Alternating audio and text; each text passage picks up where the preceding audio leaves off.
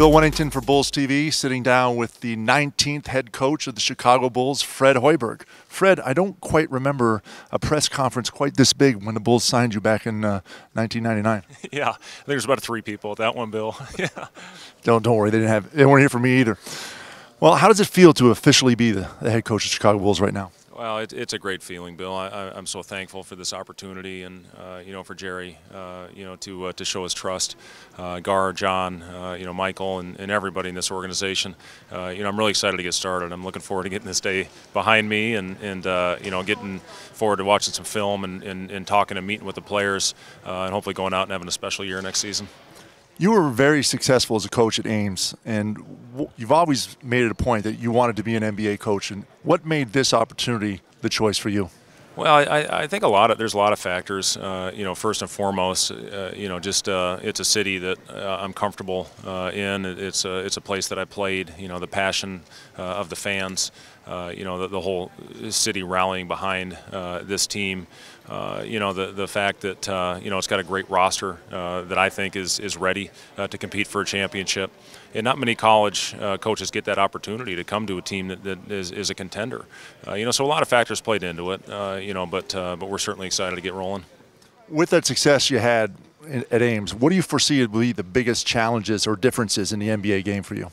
Well, that's the one thing where I'm fortunate to have been around this game for a long time, and I spent 15 years, 10 as a player, 4 in the front office, and 1 kind of a transition year after my first surgery.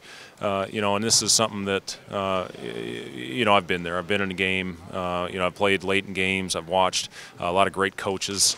Played for some great coaches. So it's something that I'm very comfortable with. We ran an NBA type system at Iowa State as well. Well, touching on that, what are your basic philosophies? Help our fans to understand what are your basketball philosophies that you're going to bring to Chicago now. Well, I think a big thing we had a lot of success with is our pace of play. We really got out and played fast. We led the nation in assists a couple years ago. We were second in assist to turnover ratio. We shot a lot of threes. We tried to get our shots at the rim in behind the 3-point line.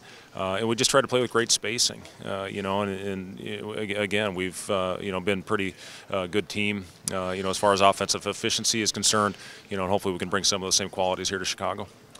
Well, things are so different in basketball today with the analytics and the way things are done. There's much more science involved in it. Back in the day, we went out and we just played as hard as we could, as long as we could. But so much more science is involved in the game. How do you plan to keep your guys prepared to play so that they are playing their best basketball come playoff time? Well, that's something that we kept very close attention to are the analytics. A lot of that with shot charts and where you're going to get your shots, where you're going to give up shots on the other end of the floor. So that's something that I'm familiar with. It's something that I know these guys take very seriously here in Chicago. I met Steve, and he's a guy is going to get it done with that. So for us, we do take that as a part. But again, Bill, there's even eliminating the long two. Some guys are elite shooters at that spot. So a lot of it depends on the individuals and the players, and that's what we're looking forward to. Putting together a philosophy after watching, for me, every game from last year. Other than having these great interviews with myself and Chuck Swirsky on BullsTV, what else excites you, or what really excites you about this Bulls roster? Well, that excites me most, first of all. But the thing that excites me about the roster, I think, is the versatility you can play with. You can play big. You can play smaller lineups. And you look at just across the board right now. I mean, you had a matchup in the Houston Golden State series where you had Terrence Jones playing against